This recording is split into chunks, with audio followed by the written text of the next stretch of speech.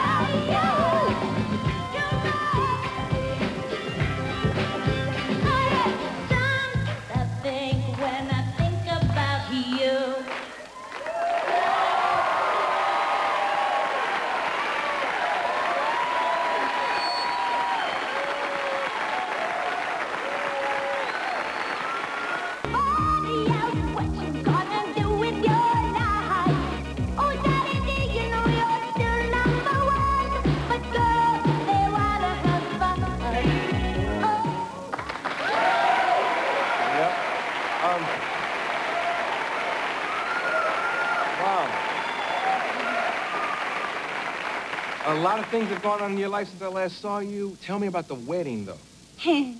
Well, Little Richard, can I? Yeah, oh, absolutely. That's what we got it for. Chill. Little Richard officiated.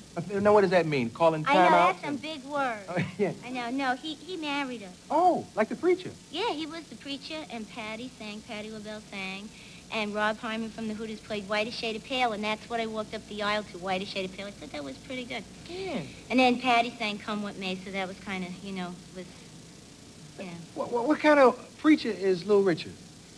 Was it good? He was nervous. You mind? No, not at all. What? It's different than it was last time. It's different. And it's short. Yeah, it's easy. Easy upkeep. And it's pretty. Thank you. I don't know if that reads at home, but it's kind of lavender, kind of white. It's purple. Purple, white. And light lavender. Yes. That's what I meant. Exactly. But no, how's little Richard? He was great. He was nervous, but he was so sweet. He is really a nice man. How can you tell when a preacher's nervous at a wedding? Because when he tripped going up to the podium and everybody laughed, he said, "Shut up." And